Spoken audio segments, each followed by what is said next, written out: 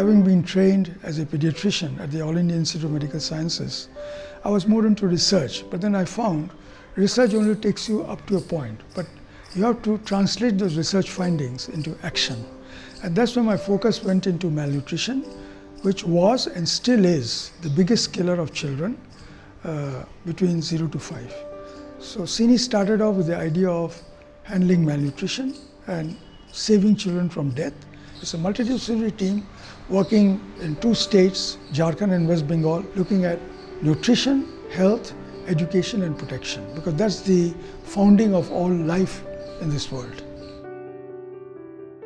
Malnutrition is also linked to school dropouts. Malnutrition is linked to trafficking. Malnutrition is linked to children who run away from school. मेरा नाम है बाबू और मैं सीनी एक organisation है child in need institute, उसमें मैं एक सोशल वर्कर के हिसाब से काम करता हूँ। हम लोग ये जो सियाला स्टेशन है उसके बहुत ही नज़दीक रहते थे। मेरा माँ घर पे नहीं रहता था क्योंकि वो दूसरे के घर में काम करता था और मेरा फादर जो था वो एक अल्कोहलिक था।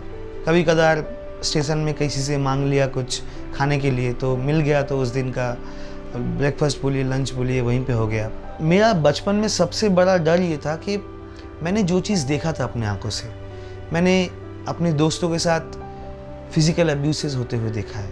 ट्रेन्स लगा हुआ रहता है साइडिंग में, उनमें लड़कियों को लेके जाके उन लोगों के साथ सेक्सुअल अब्यूज़ करना, और ये मेरा बहुत डर था। एक दिन क्या हुआ, हम प्लेटफॉर्म पे घूम रहा था बहन के साथ। सीनी का एक जन अंकल उस टाइम का वो यहाँ पे आए और प्लेटफॉर्म स्कूल में हम लोगों को लेके गए। मेरा एक नेबर था हम लोगों के बगल में, तो उसका कोई बच्चा नहीं था और वो भी हम लोगों से बहुत प्यार करता था, लेकिन मैं उतना टाइम उन लोगों के साथ नहीं रह पाता था।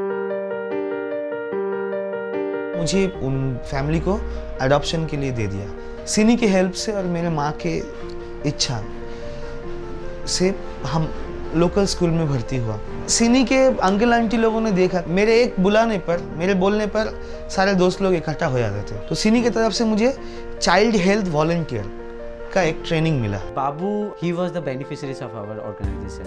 Babu is a role model for our children also. When I was going to a small little station and walking around, meeting children, 3-4 adults came and greeted Babu. Oh, don't you remember Babu da? I was in this center. What are you doing? Oh, I've got my child. Now I am making enough money to look after my family. सीनी सिर्फ मुझे नहीं, मेरे जैसा सीनी में और बहुत है। सीनी सही में इम्पैक्ट कर रहा है उन लोगों के लाइफ में। I can't tell you the numbers, but I'm quite happy in knowing that we have made a change. जैसे वो भी बोलते हैं, डॉक्टर चौधरी भी बोलते हैं कि काम करने के लिए, आपको सोशल वर्क करने के लिए आपको मास्टर डिग्री का ज़रूरत नहीं है, आपको सिर्फ एक इच्छा चाहिए जो आपका अंदर में जगाना है। As an individual, you can always give money or your resources or your time to help those who need it most. Now you have to decide how much time and how much resources. That I cannot prescribe. So it should come from within you.